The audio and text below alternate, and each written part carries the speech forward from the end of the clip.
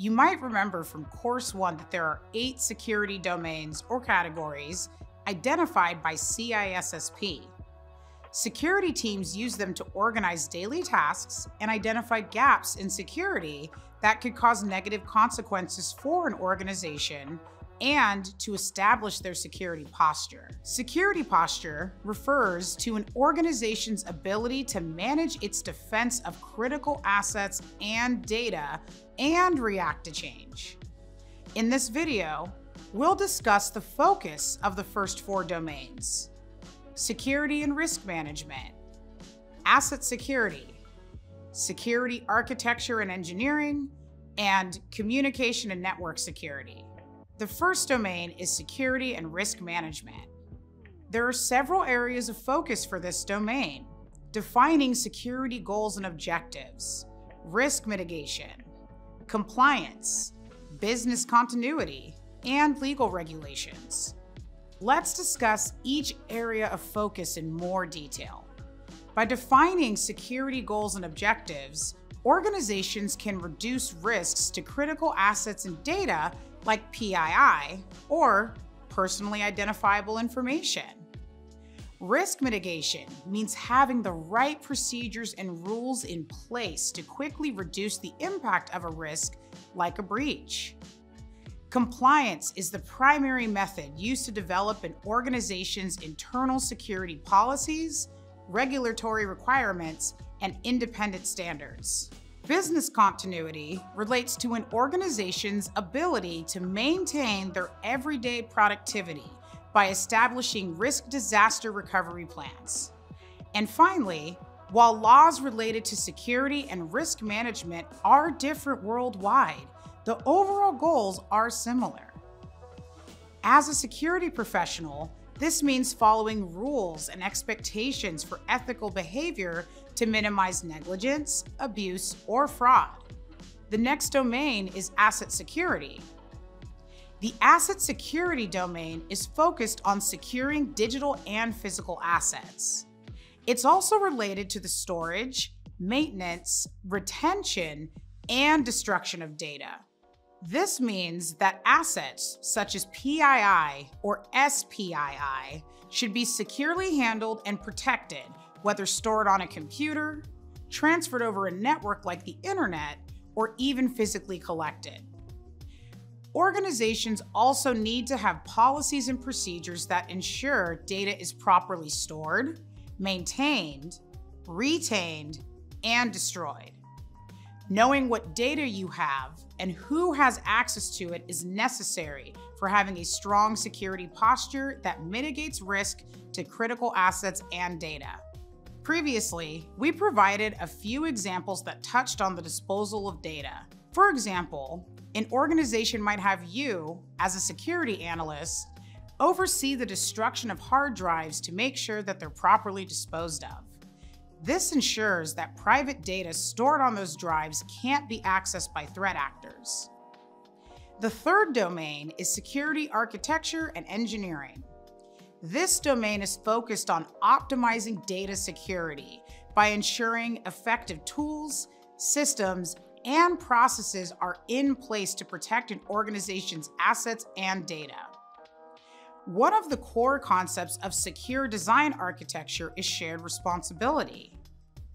Shared responsibility means that all individuals within an organization take an active role in lowering risk and maintaining both physical and virtual security.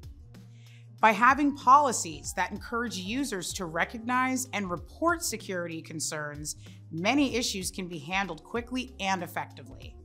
The fourth domain is communication and network security, which is mainly focused on managing and securing physical networks and wireless communications. Secure networks keep an organization's data and communications safe, whether on-site or in the cloud, or when connecting to services remotely.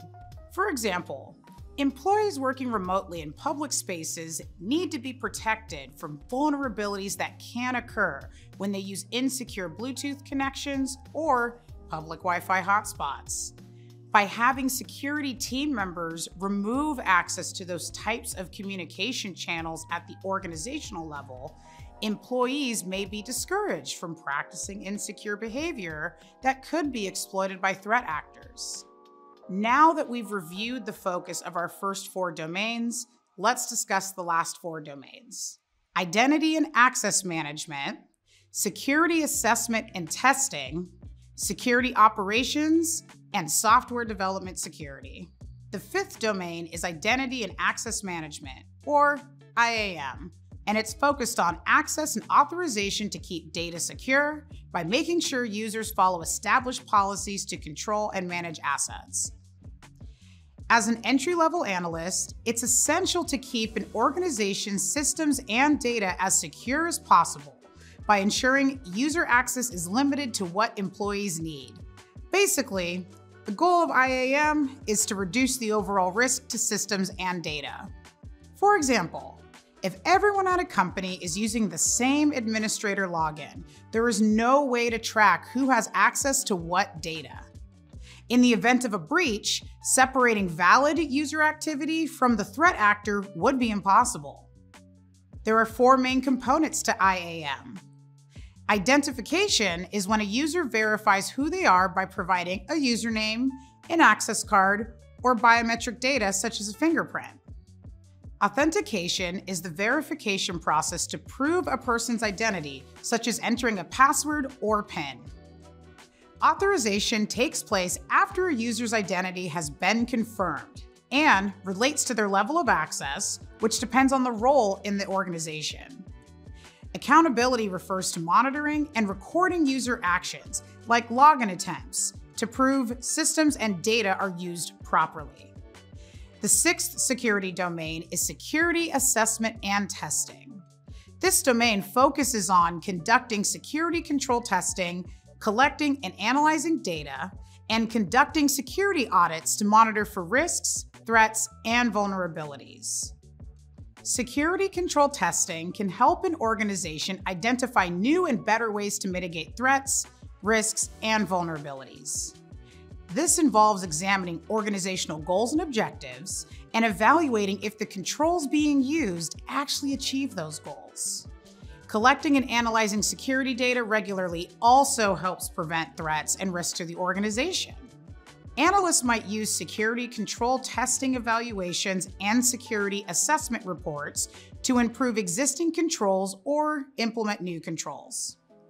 An example of implementing a new control could be requiring the use of multi-factor authentication to better protect the organization from potential threats and risks. Next, let's discuss security operations. The security operations domain is focused on conducting investigations and implementing preventative measures. Investigations begin once a security incident has been identified. This process requires a heightened sense of urgency in order to minimize potential risks to the organization. If there is an active attack, mitigating the attack and preventing it from escalating further is essential for ensuring that private information is protected from threat actors. Once the threat has been neutralized, the collection of digital and physical evidence to conduct a forensic investigation will begin.